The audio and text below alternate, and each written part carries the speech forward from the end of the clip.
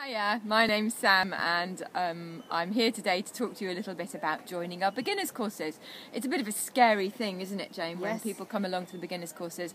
So we've put together a list of some handy tips and hints that you might like to think about that have come straight from our runners, really, the advice that they've given us, things that they told us. Jane, what was one of the things that one of your runners said? They said that for some people it's really great to tell someone you're going to do something. You commit to it, you've told them, and that makes you do it. But on the other hand, other people like to keep it a secret. I've had two girls who didn't tell their husbands they were coming and ran for the 6 weeks and were so thrilled to be able to go home and say, "Do you want to go out for a run?" So they'd hidden it, and it kept their momentum going, knowing they got something special to share after the course. So people vary. Yeah, some people absolutely. like to say something, some don't. That's lovely. One of our ladies said that she always thought she wasn't a runner. In fact, she'd done the whole of her 30s thinking, I'm not a runner. Because whenever she had been out trying to run with somebody, she'd perhaps picked the wrong person, somebody who'd gone speeding ahead. I wouldn't say that it's their husbands, but sometimes people go with their husbands and off they go bouncing into the distance and you feel like you can't do it.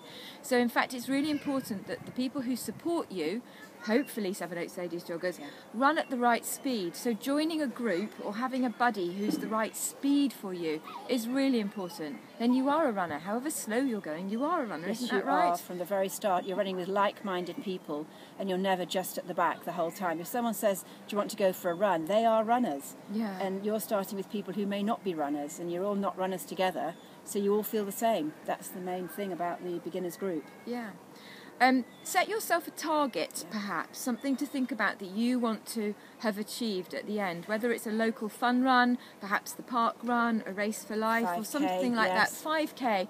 Don't go thinking about doing half marathons just yet. It doesn't mean that you won't do it, but you have to have realistic goals, don't you? Yes. Otherwise it's all too scary and too onerous. Yeah, it's too far ahead to think of anything long and arduous. You want to think in small bite-sized chunks. This week I'm going to achieve this, and by the end of 6 weeks I'm going to achieve 5K. And it comes upon you. People say they didn't ever believe they could run 3 miles, and they do. Just with friends doing it with them. Any others that your girls have said to you, Jane? Start of every run, not just beginners courses, the start of every run is harder. Yeah. Some people call it the toxic 10. It takes 10 minutes to warm up. I know most girls I run with take 20 minutes.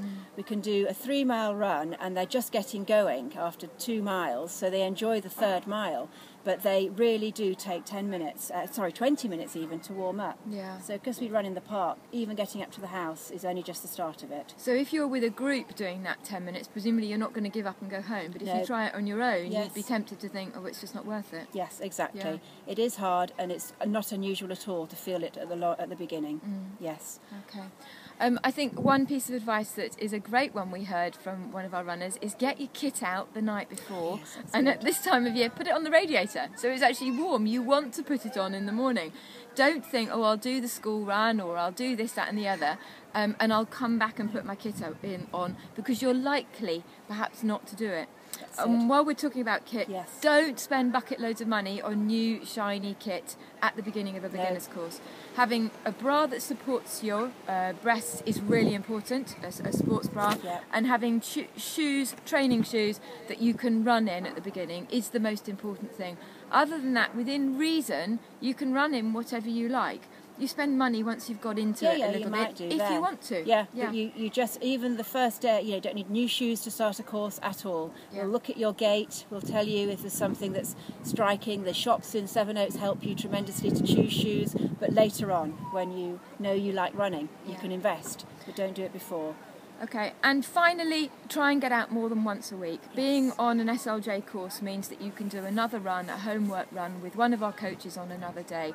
So whether you do it like that or whether you go and do the homework we set you, it's up to you. So that was some of our tips to help you think about being a beginner on our beginners course, get you running, get you out and get you confident and motivated. Hope that's been helpful for you, and we look forward to seeing you very soon. Bye-bye. Bye.